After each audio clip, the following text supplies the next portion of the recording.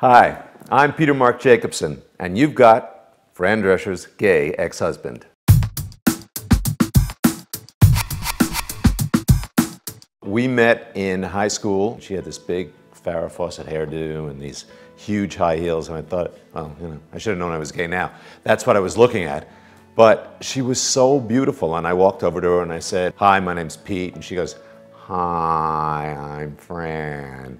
And I thought, this has got to be a joke. Thank God it wasn't, because as she has put it, we call the voice the cash cow. And we've made a career out of her voice. So I write it and she says it. Fran and I started basically sitting in a basement watching sitcoms to writing sitcoms, and we created The Nanny. We've been working together since we were 15, basically. 3 years.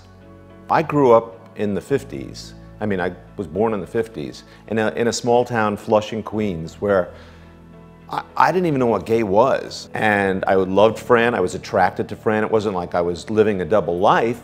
It was just that something always bugged me that I didn't know why I was attracted to men too. And I would get very, very controlling, and that's sort of what drove the marriage apart. And once I faced my truth, then things became much easier for me because I knew that this was right. I still love Fran. We vacationed together, and that's sort of when Happily Divorced came, because we were on a vacation together and immediately we started acting like we did when we were married. We got in this big fight and we looked at each other and said, this could be a funny movie. TV Land had called Fran to pitch some ideas for a show, and they said, what would you do if you were starring in a show? And she said, well, that would be easy. It's me, my ex-gay husband, and my boyfriend, and our weird relationship.